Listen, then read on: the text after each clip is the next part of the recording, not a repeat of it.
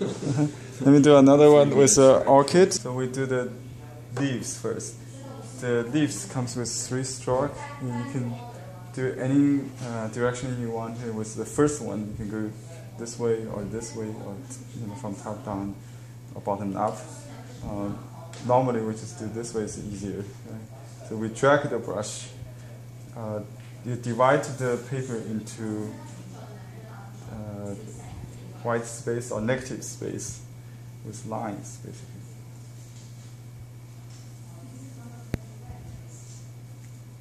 And then every stroke should follow this.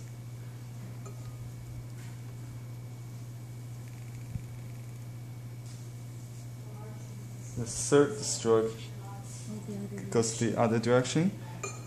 So then some secondary groups. You can do another small 3, similar but shorter, and then just add 3 and by 3. This one could be longer, and the last few strokes could be goes from outside in.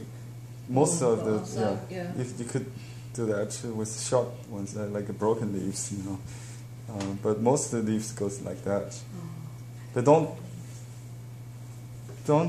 start all the leaves in one point. Instead, you do it like we call it fish head seeking the same food. Food maybe outside. Wow. So that's the idea. Okay. And then you add some water.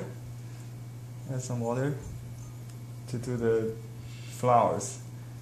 Flowers goes 5 strokes, 3 in the center. You can do the center stalk first. The spring orchid has a very short stalk near the bottom of the leaf.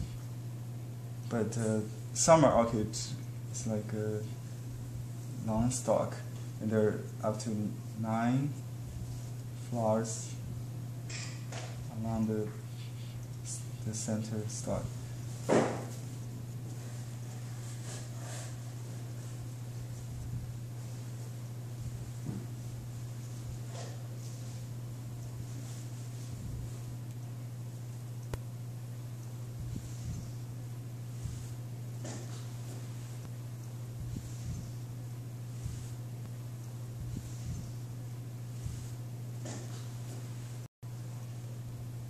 Add a few dots with dark indicated the pollens.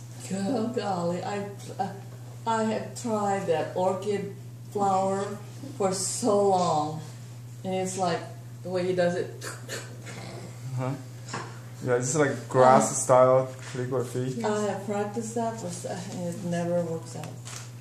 You see, one of the petals is always too long. The flowers. Yeah. So there's a orchid section in the mustard seed garden. They have different perspective of the flowers. You can copy, but they don't come with a different tonality. You need to use light ink and dark on the holly. So basically that's... So that in the center? Yeah. Yes, and that one.